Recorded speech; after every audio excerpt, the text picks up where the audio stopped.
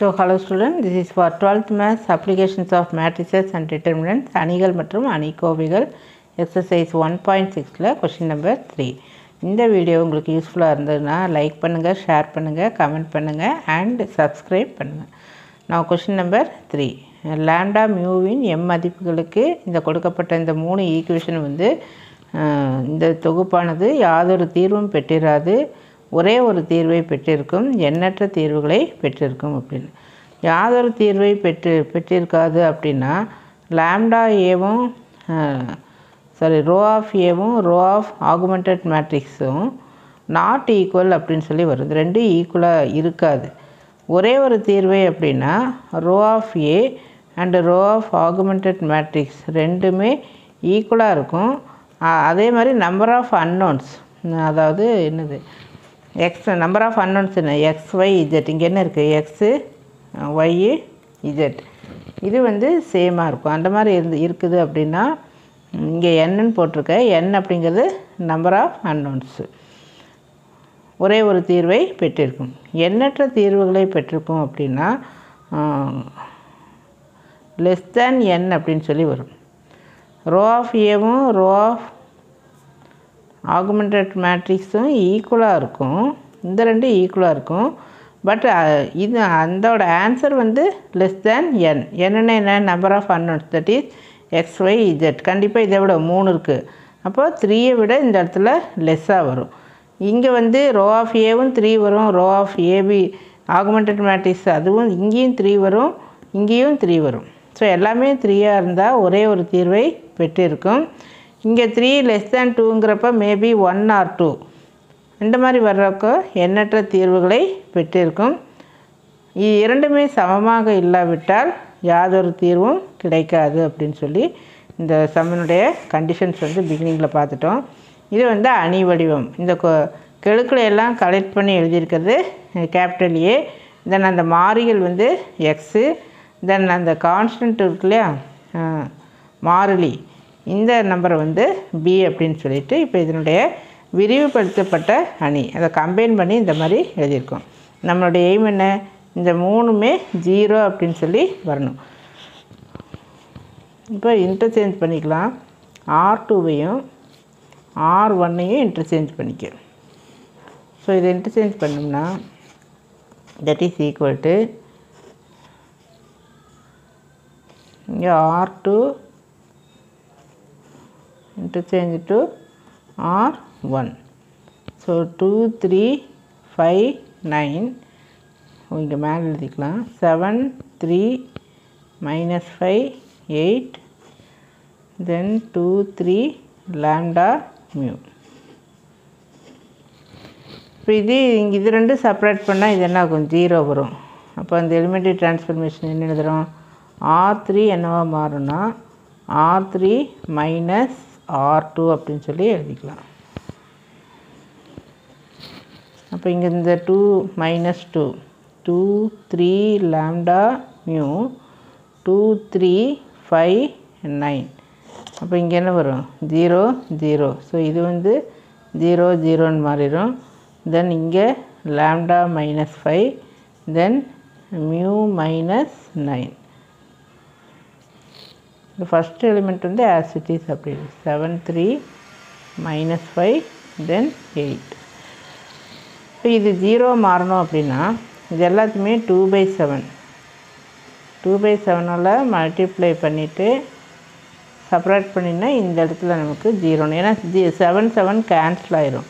அப்போ 2 - 2 சொல்லி 0ன்னு வரும். ஸோ R2 எப்படி எழுத போகிறோம், இப்போ R2 minus R1 into 2/7. So R2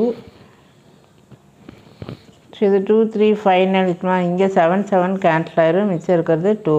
இங்கே 3 2s are 6 6/7. இங்கே 5 2s are 10 மைனஸ் 10/7, தென் 16/7. இப்போ இது நம்ம செப்பரேட் பண்ண போகிறோம். இங்கே மைனஸ்னு போட்டிருக்கோம். அப்போ இது என்ன ஆயிரும், இங்கே மைனஸு இங்கே மைனஸு, இது ப்ளஸ்ஸு இது மைனஸ்ன்னு மாறிடும். அப்போ இங்கே 0, இங்கே என்ன வரும் 3 - 6/7. ஸோ 15/7.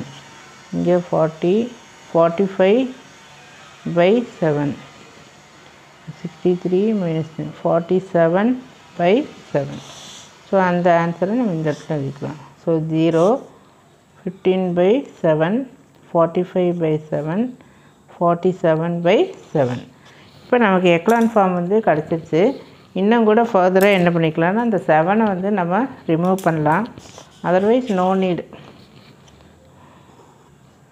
நம்ம ஈக்குவேஷன்லாம் ஃபார்ம் பண்ண போகிறதில்ல, சொல்யூஷன் எப்படி அது மட்டும்தான் பார்க்க போகிறோம். அதனால் அது இன்ட்டு 7 கூட தேவையில்லை. ஸோ கேஸ் 1ல் ஃபஸ்ட்டு கேஸ் 1 எப்படி இருக்கணும், ஒரே ஒரு யாதொரு தீர்வும் பெற்றிருக்காது. ஏன் அப்போ லாம்டா ஈக்குவல் டு 5 அப்படின்னு சொல்லி இப்போ இது 5ன்னு எடுக்கிறப்போ 5 - 5 என்ன ஆயிடுது 0 அப்படின்னு சொல்லி மாறிடும். இப்போ இங்கே 5 - 5 என்ன 0 ஆகும். இங்கே 5 - 9 சார் லாம்டாவை தான் நம்ம 5ன்னு எடுக்கிறோம் இல்லையா. இங்கே mu equal to 9 mu equal to 9 எடுத்துக்க. அப்போ இங்கே இதுவும் 0 அப்படின்னு சொல்லி மாறிடும். இங்கே மியூ ஈக்குவல் டு 9 எடுக்க வேண்டாம், ஏன்னா கேஸ் 1க்கு அது வந்து பொருந்தாது. அப்போ இந்த மியூ மைனஸ் 9ங்கிறத அப்படியே வச்சுக்கலாம். மியூ மைனஸ் 9 அப்படிங்கிறத அப்படியே இருக்கட்டும். இப்போ இதனுடைய ரோ ஆஃப் ஏ பாரு, ரோ ஆஃப் ஏ வந்து ஏ அப்படின்னா இது மட்டும் இல்லையா. அப்போ இது 0 0 வர்றதை விட்டுணும், இதை கன்சிடர் பண்ணக்கூடாது. ரோ எடுக்கிறப்போ நான் 0 வர்றது மட்டும்தான் எடுக்கணும். அப்போ ரோ ஆஃப் ஏ வந்து 2. Next row of augmented matrix. So that is equal to இது கம்ப்ளீட்டாக எடுக்கணும்.